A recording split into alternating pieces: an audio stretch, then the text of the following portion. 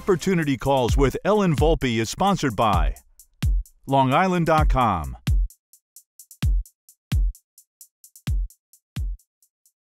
Thanks for joining me today, Hildur. I'd like to start with your last name. Perhaps you could tell us about the origin of your name. Well, thanks for having me. My last name is Palsdottir, and it means the daughter of Paul. So my ancestors are I'm from Iceland, several generations back to the year 874. Wow. And I'm the daughter of Paul. So the last name is Palsdottir, means that I am the daughter of Paul, my father.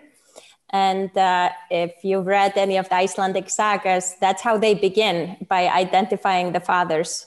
Well, I found that fascinating when you shared that with me. And I just think that so many of us don't have that much contact with the culture of Iceland. And it's really fascinating to meet you and to learn all about it. As I mentioned, I think that you're one of the most interesting people I've met really in my 33 years of business. You have so many different facets that it's hard to begin, where to begin speaking to you. But I know that you left Iceland when you were 19. You traveled to several countries getting your education and ended up in California in Berkeley. And you were studying something called bioenergetics. Is that correct? Do I have that correct? Yes, my work often centered in the field of cellular bioenergetics.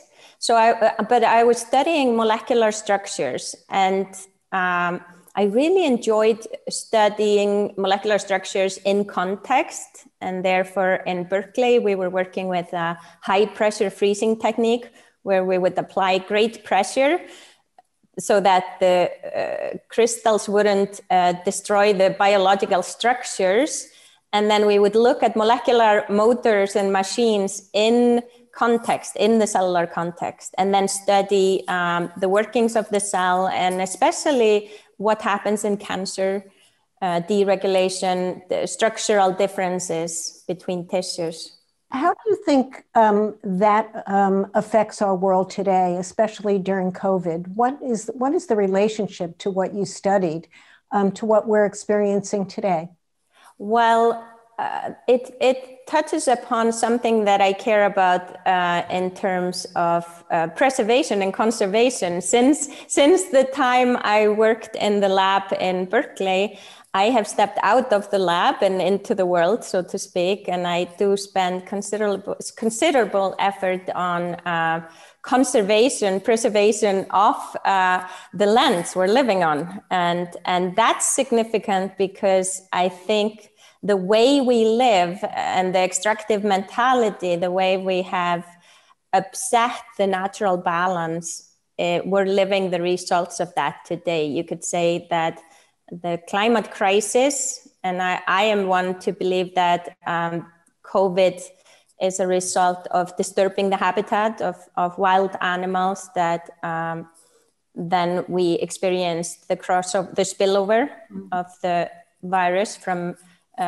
whether it was bats or in the beginning it was thought to be pangolins. But the COVID crisis brought our attention to the crisis that we're in not caring enough for other animals. And I have decided to devote the rest of my life in the more than macromolecular world. I'm out and about educating. I'm an environmental educator, and I welcome the attention that we now have on the illegal trafficking of pangolins, the inhumane handling of animals as became news from the wet markets. And the way we live is simply not in balance. And therefore brings me to my passion project in terms of restorative or regenerative view, to restore or repair where we can.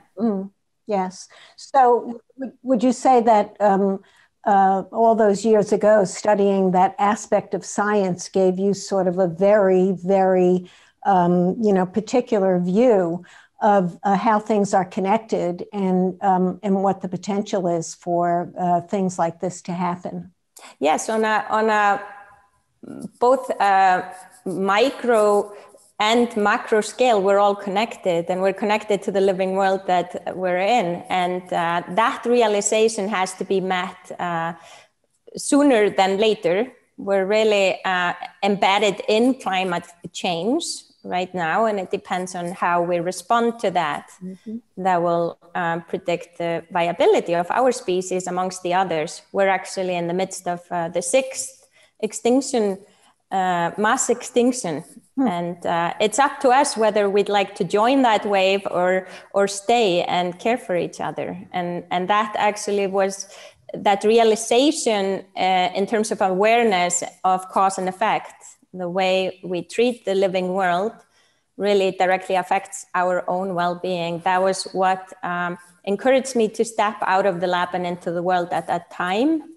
I was working at NYU Medical School at the time as a research scientist, and there was a chemical spill, formaldehyde, while at the same time I was pregnant with my firstborn. Oh boy. And that helped me make this decision that if not now, then when? And that we have, I'm one of the environmental educators who believe that we have about 10 years to right what's wrong. And we must act now. And at the time I became a tree sister. Tree sisters are reforesting the tropics and do that in an ethically and humane way, empowering the communities where we reforest. And in the beginning, in 2016, that movement, we had the humble goal of 1 million trees.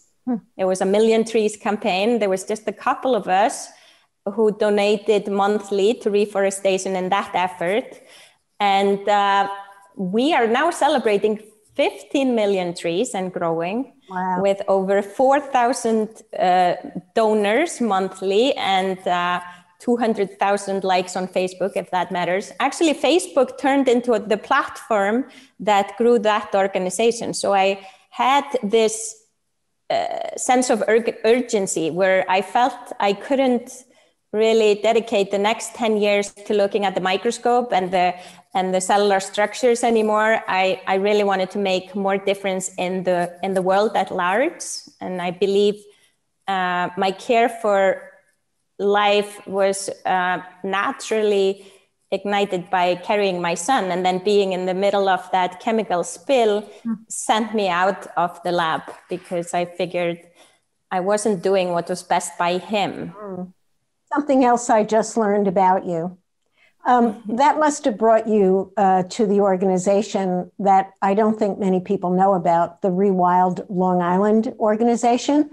And I'm wondering if you could tell us about the mission and the movement, because I'm sure most people are completely unaware that it even exists. Yes, Rewild Long Island was really born out of discomfort. I had just moved to suburban settings and I was really uncomfortable as a grassroots activist, uncomfortable with the chemical lawn and our practices that are not climate friendly, from gas blowers and gas powered lawn mowers to the fertilizers and pesticides. And I'm sure you remember, I remember driving cross country and the windshield effect, where we would have just insects. You'd have to stop and actually wipe them off the screen, but that's not the case anymore. We don't have as many insects, and why that most people think, that how wonderful, not too many insects to bite me. But if we know E.O. Wilson's work, he was a naturalist who he believed the little things run the world, and I believe so too. We need the insects to turn over the soil. With Rewild Long Island, we're planting native plants. Native plants are deep-rooted and designed for the soil we're standing on. So they need no chemical assistance. After we've established a native plant garden, there's not no need for fertilizer and certainly less need for watering. and feed the local insect population where we are. And if we understand how everything is connected, then that becomes of importance. And the Rewild Long Island is a movement now. It's a legal nonprofit. I was there from the beginning, inspired by Tree Sisters, seeing how we can make a difference. Nice. Oh, we can actually, if we believe we can, we will. And we were created. It was a group of us who were meeting regularly at the library. It was a real, it was a cluster of like 10 to 20 people who'd meet monthly, and we then gathered around the cause. And now there's hundreds of us and growing. And Rewild Long Island hosts native plant sales. And this can only benefit the ground we're standing on. What most people don't know is that every year we're losing billion tons of topsoil per person on Earth. And that's erosion. And if we don't bind the soil, we're basically going to lose the land we're standing on. With Rewild Long Island, it's one of the few things humans can do when you are actually helping and leaving the ground in better shape than when you found it. Because many of the ways we live are extractive, are taking away and causing damage. But when we plant the native plant, they are deep-rooted compared to the non-natives. They need less watering. There is no need for chemical assistance.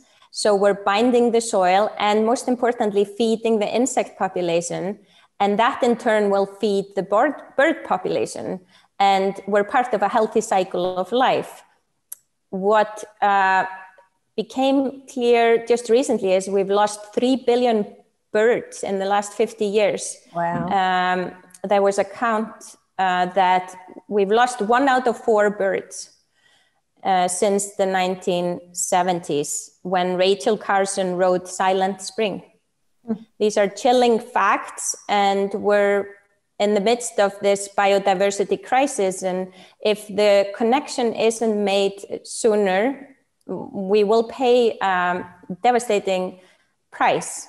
There is the climate crisis is basically the result of 1 million bad choices. And it's symptomatic of that cause and effect that then leaves us with a situation that's out of control. But the good news is we can make a difference. So there's a new movement, a regenerative movement. It's beyond sustainability, regeneration, to restore, to replenish, is to rejuvenate. And I follow that movement. There's a wonderful documentary actually on Netflix now called Kiss the Ground that follows this concept that I would like to recommend to the viewers. But with regeneration, we're going beyond sustainability because we can't sustain a sick culture. We must do better than that now. Thanks, Hildur. That was amazing information. I'm sure that will be interesting to everybody. I'm Ellen Volpe, and we'll be right back after this short break. Opportunity Calls with Ellen Volpe is presented by ABA, American Business Associates. To learn more about ABA, visit aba-ny.com. So, dedicated to youth and environmental education, you're also the president of the Board of Trustees at the Science Museum of Long Island. Can you please tell us about the programs that are being offered, and especially now the ones that are being held virtually, and why you started, why you got involved in that organization? Yes, I'm deeply inspired by the setting we're in, and I'm actually here right now at the Science Museum of Long Island. Our website is smli.org, and we are dedicated to educating both youth and children about science, sustainable science, how and why we should be doing science. And we're blessed with natural settings, and there's considerable conservation and preservation effort here, removal of invasives and maintenance of healthy grounds that I really care about. So I joined as a I was a member of Rewild Long Island. We were planting a pollinator garden here together with North Shore Audubon. And my children came here for camp. We offer camp in the summertime. And it's a wonderful place where we add to the curriculum that's taught in school. There is a nature-based theme in our education, as well as really top-notch STEM education.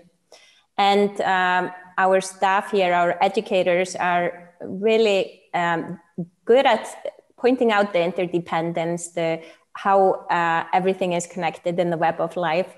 And the reason why I have this fox here is because, you know, it belongs to the museum. We also have live animals here to cater to the children's love for life. And as an environmental educator, I've really been blessed with a great collaboration with Education Director Tracy Stryanes at the Sands Point Preserve and Executive Director Beth Horn of the Sands Point Preserve Conservancy. It's really one of the other places where I work in terms of education and outreach, and it's been a creative collaboration. I'm really grateful for that. So I'm on the board here at the Science Museum, but I work in the field at the Sands Point Preserve. Can you tell me about some of the virtual programs that you offer? Yes, we offer a wide variety of workshops, and I would love to encourage everyone to explore our website, smli.org, where we have the virtual programs, even offering virtual field trips. And that's something that we created to meet the comfort levels of especially schools, who we used to go visit them, but we're not able to do that. So there's both in physical sciences, life sciences, earth sciences, you'll find even outdoor programs virtually. We have a beach study, woodland ecology, maple sugaring, not for this season, but water everywhere. There's all different types of programs we offer. Here at the museum, we're very proud to be part of a federal effort to restore the relationship from land to bay or to the ocean. And this is the Long Island Sound Futures Fund grant, where we received considerable funds to work with the stormwater runoff. And that in turn will help with the health of our bay, and that will help our beach life, so to speak, that we are taking our students out to see. And that's our goal with that, is to create, not just have educational programs for children, but also adults, to teach our neighbors and community right relationship with the land. We also launched a community compost pilot here, where we have, since September, we have already diverted about 1,000 pounds of food waste from landfill that's ready to become soil amendment. And we also, this summer, we did not stop, but we partnered with Plandome to feed the hungry, and over 3,000 pounds were generated of food, vegetables that were donated to food pantries, fresh food, as there was considerable food insecurity as a result of the pandemic. So here at the Science Museum, we're interested in education, also outreach, and we really want to expand our activities to include families, so include all ages. Yeah, that's absolutely fantastic. We spoke about the fact that the museum is on parkland. Could you just speak to that? Because there may be people that just would like to come by to walk the property and to see, you know, what's actually available there. Could you speak to the opportunity? Yes. It's a public park? Absolutely. It's a Nassau County park, and we have wonderful ways, paths through the woods. You can also sit at the pond if you're here at dusk, and that's about the time when the park closes. But it's free admission, and everyone is welcome to come and visit our grounds and get to know us and hopefully support us. There is a way to do that through our website. I'd like to mention that our educators here have really been terrific to meet the COVID restraints. We were able to carry out summer camp so it was an infection-free summer camp. I would like to say with scientific precision, we were able to have in-person contact with our students in small groups and kept them separated. And we still offer in-person programs that are where we really make sure we meet all the protocols, and so far have been blessed with no infection. That's fantastic. I really am so impressed with the fact that it's not just education for children, it's really education for everybody so that we can make better choices in terms of how we live our lives every day. We'll be right back after this short break. You're watching Opportunity Calls with Ellen Volpe, presented by ABA, American Business Associates. To learn more about ABA, visit aba-ny.com. In 2017, you founded the Soul Center in Port Washington. Being committed to inner and outer well-being, I'm wondering if you could tell us why you did it and what's available there to all of us in terms of being more mindful and having more mindful living. Yes, I believe mindfulness, it's really our awareness that helps with education. So I teach mindfulness, I guess because I am a mindfulness meditation practitioner for a few decades now. I met mindfulness and meditation during my graduate work at the Max-Planck Institute of Biophysics in Germany. And there I started practicing, and I believe the meditation practice together with my research work were always never separate from one another. So realizing why I do things is important to me. And I think anyone will benefit from pausing, recognizing their thoughts, realizing how thoughts lead to action. And that gives a sense of well-being when we take a minute and just recognize this moment. We could even do that right now.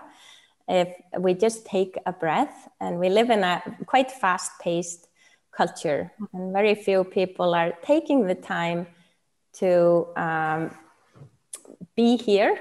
We may be sheltering in place, but how many people are really there where they are? I would dare to say that most people are not with their mind embodied in this moment. At least many people I talk to are out of their mind, meaning they're either traveling into the future with their thoughts or staying in the past. I've seen that in COVID. People wish things were not like this. That's unproductive because things are like this right now. And it hurts. Part of my practice, I belong to a Tibetan Buddhist lineage where we have been working for decades with leaning into discomfort, welcoming the unwelcome. I'm quoting a book by Pema Chodron, one of the lineage holders, is when we work with our mind, we start recognizing reality for what it is and not wishing away each moment. When I see a lot of, it's fantasy really to want things to be different from what they are. But when we recognize the reality of our lived experience, that's empowering. And that's what I work with. And my groups, we've been resourceful here and moved online like everyone else. Nice. And I really want to actually celebrate you for how you continue in this new environment. We just must adapt. Right. That was Darwin's message to, in terms of evolution, natural selection, evolution, it has to do with adaptation. How do we adapt to changing times? Yeah. And my group, I've really enjoyed how the Soul Center Sangha We are online, and we have a group that keeps meeting and is growing. And now we're not anymore confined by the physical restraints of the meditation studio. So we have friends coming in to meditate from Italy and Iceland, from the West Coast, and it's really been a lovely experience, and we've supported each other through this time. And everyone is welcome to join us. It's www.sol.center. That's our website where you can see our classes. And I teach both private and group mindfulness meditation. And I find that I'm not quite sure how I would have dealt with this time without it.